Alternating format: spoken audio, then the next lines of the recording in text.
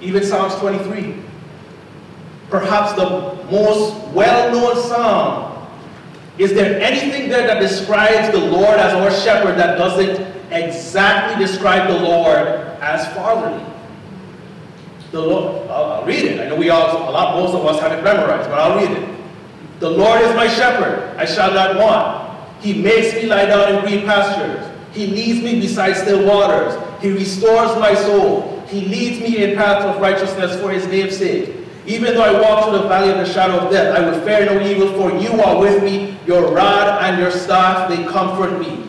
You prepare a table before me in the presence of my enemies. You anoint my head with oil. My cup overflows.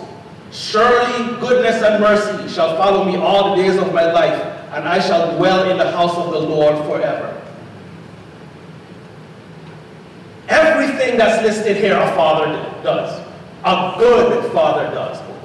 Only a good father will let you dwell in his house forever. Right? But do you see what I'm talking about here? There's almost no distinction. This is what our everlasting Father does. This is what the good shepherd does. This is what he has always been doing. Again, everlasting Father.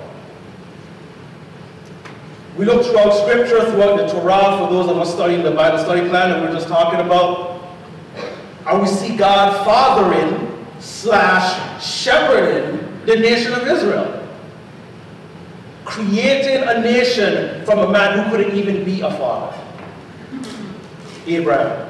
Reminded Isaac and years later his son Jacob of his covenant, of his promise to build a nation that would be a light to the Gentiles. We see this fatherly hand making provisions as he guides Israel into Egypt.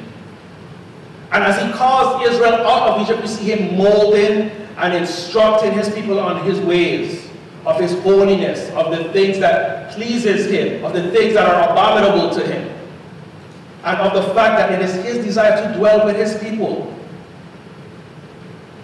The cloud by day, the fire by night, guiding them in the wilderness, all the instructions of what to do when taking the land that he said they would have. That is what the everlasting Father, the Good Shepherd, was doing.